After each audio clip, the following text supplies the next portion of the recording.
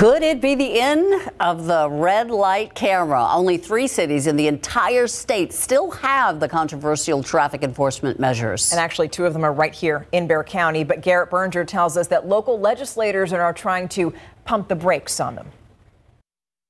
The state outlawed red light cameras in 2019. Some cities like Balcones Heights and Leon Valley were grandfathered in and allowed to keep theirs. And I can assure you from personal experience with that camera, they are still working. Perception of red light cameras depends on who you ask. I'm not opposed to them. I think they kind of slow traffic down a little bit. I'm okay. I low-key think they're pretty dumb too. If they do the job, I'm okay with it.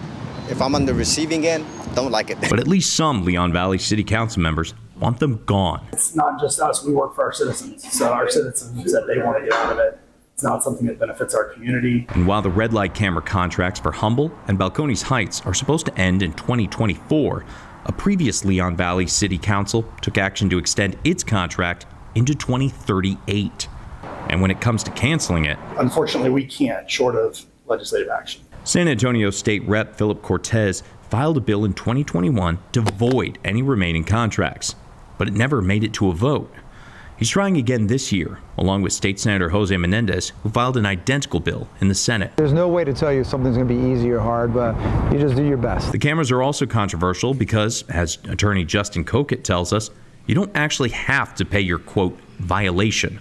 They're non-actual misdemeanors, and it won't keep you from registering your car or renewing your license. And since the cameras were banned, Kokett says he's never seen an unpaid bill affect anyone's credit.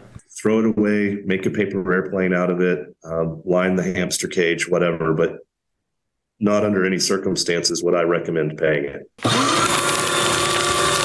That was welcome news to me, because that violation I had told you about, that was about several months overdue. I'm Garrett Berger, KSAT 12 News. Keep up to date with all of San Antonio's top news, weather, and so much more by clicking the like and subscribe buttons below. And once again, thanks for watching KSAT.